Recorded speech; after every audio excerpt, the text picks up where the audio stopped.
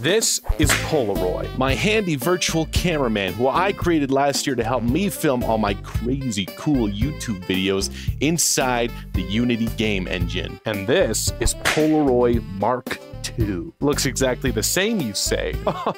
You think you can come into my house and critique my stuff? Get out of here. I don't even want you watching. PolaRoy Mark II is a technical marvel of virtual filmmaking. Packed inside this head is a vast array of secret features designed to fix some of the problems I had while filming with PolaRoy Mark I. So we're not going to be needing this anymore.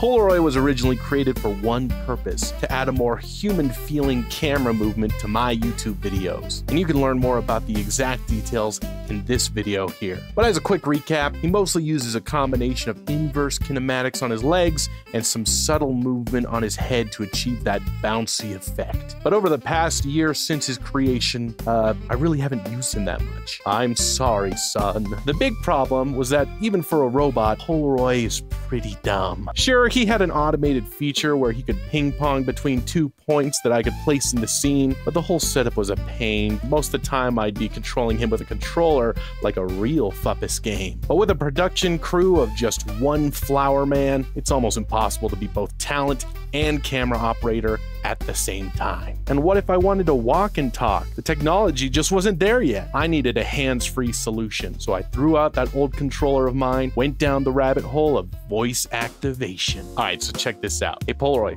look at me. Eye level.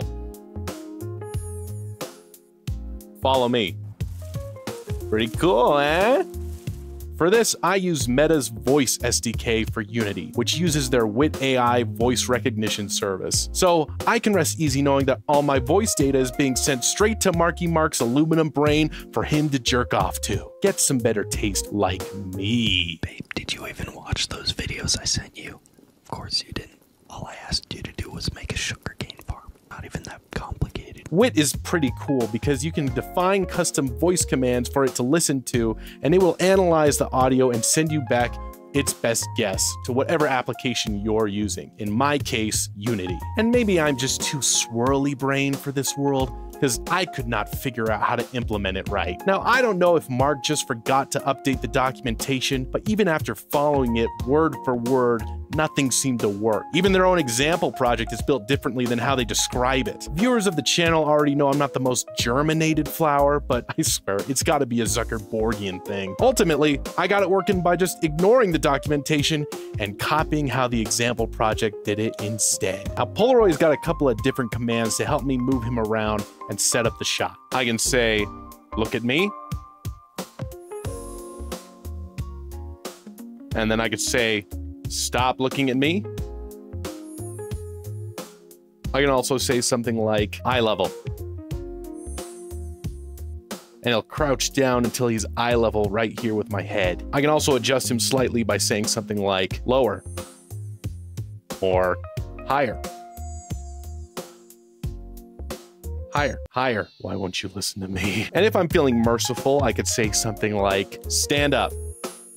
And that'll reset him to a standing position. I can also have him adjust his distance between him and me by using a couple of commands. If I say something like, follow me, I can move around and he'll stay following me, trying to keep a specific vector between the two of us. That's how we get these impossible walking shots. And when I'm done with that, I could say, stop following me. Recording is also hands-free. If I say record, you'll start to see that his little beauty mark will blink, which it's doing right now. And if I want to end the shot, I'll say cut, but I'm not going to do that right now. I don't want to ruin this video. It's like a real film set, and you're stuck with me. Now, these commands talk directly to OBS, and you've actually probably noticed the little blinking antenna on the top of his head. That's just an indicator to let me know that he's connected and he's talking to it properly. Usually it's just blinking red, but it'll start to blink blue after I've finished a shot, just to give me an indication that OBS is still encoding. All in all, these commands help me to control PolaRoy hands-free, while still getting those human-looking shots he was originally designed for. Well, more human than the average robot or a certain Facebook executive I know. So that's all we got for this mode. Did I say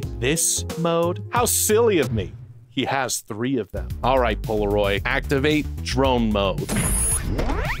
Wait, no. We like to mix things up cinematogically here in the Addy Valley, so the first two of Polaroy's 3 alternate modes are dedicated to giving me a little more creative freedom. In drone mode, Polaroy is free from the confines of his bouncy body and moves smoothly with the help of his little drone wings. Originally, I was wanting to go with a design that looked like the wings of a beetle. I don't really think it came across. I didn't want to deviate too much from his original silhouette, so concessions had to be made. In this mode, we can get aerial drone shots, static overhead shots, or even smooth tracking shots. And in drone mode, he still listens to all the same commands that he did in walker mode. Look at me. Eye level. Follow me. See, check it out. When I'm tired of being looked down on, I could say something like, let's land. And Polaroy will go back to his body from wherever we are and land. With both walker and drone mode, I've got a lot of cinematic control, and yet I still don't trust some damn robot to get all my shots for me. They're taking our jobs, our copies of Quest for Camelot in special edition DVD. All right, buddy, give me the camera.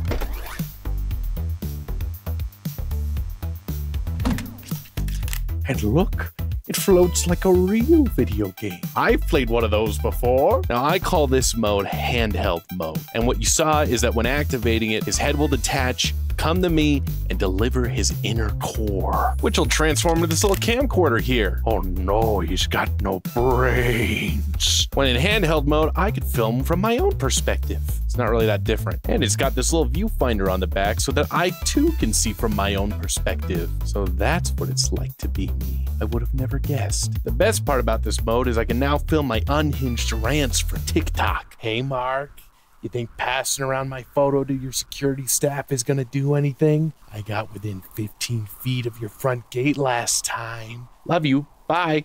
In handheld mode, the only voice commands available to me are the cut and record commands. But when I'm done trying to get myself on the FBI's most wanted list, I can say, take the camera back.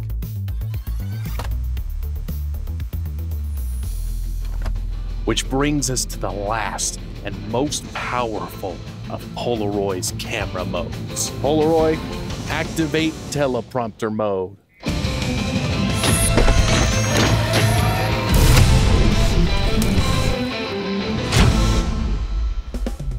Now, unlike the first two modes that are mostly used to help me control the look and feel of a video, teleprompter mode helps me actually make my YouTube videos faster. Before implementing a teleprompter directly onto Polaroy, I was using this handheld one and a remote to control it. Anytime I wanted to film a new video, I would have to load it up into Unity, load the script onto the text element of the teleprompter, and export a new build. Every time. Since it floats, I could place it in the scene somewhere next to a camera and then read off of that, scrolling through the script using the remote, like I said. The problem with this is that if the teleprompter and the camera are separate, sometimes you could be looking at the script instead of looking at the camera, and the remote isn't exactly hands-free. But PolaRoy Mark II's teleprompter mode fixes all of that.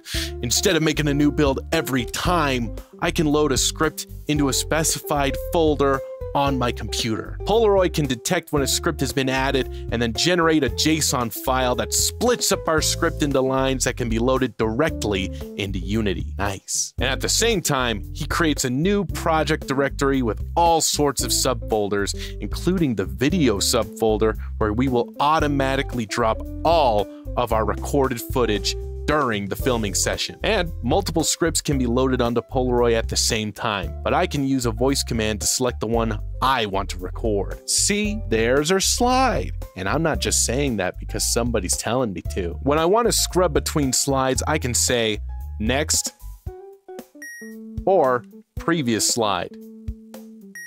And after we're done recording a take, Polaroy will automatically drop that file into the project folder, naming it in accordance to the current shot and current take, which makes it a lot easier for me to sift through while editing. And when I'm done recording all my slides for the script, I can say, that's a wrap, and PolaRoy will complete the project and then process the audio for every video file in the project folder. You fucking know it's crazy. First, he will detach the audio from the recorded MKV files, run them through a denoiser, de-reverb, EQ, compressor, limiter, and then reattach them to the video as a converted MP4 so that the shot is compatible and ready to be used in Adobe Premiere. Just like shots for this video. Hello! Trying to fit all the transformations for PolaRoy's different modes into his model was the longest, but probably the most fun part of this project. I tried to construct it in a way that looked believable and really freaking sick, while still trying to keep with the original character design. I may have added some extra lines and IQ points in the process, but I really try to not deviate too far from his original silhouette, because if I learned anything from watching Pokemon, silhouette is the most important part of character design. In the future, I think it'd be fun to add some features to his body, like wheels or some cool all-terrain spider mode. Sometimes I wonder if I'm wasting too much time working all this film production bullshit. But hey, if you want to see more of it or have any ideas or what I should add to PolaRoy, let me know in the comments. PolaRoy takes a picture of Addy's butt. Ha ha ha ha ha. Oh, PolaRoy. All right, well, that's a wrap. Thanks for watching. Love ya. Bye. Mwah. If I could capture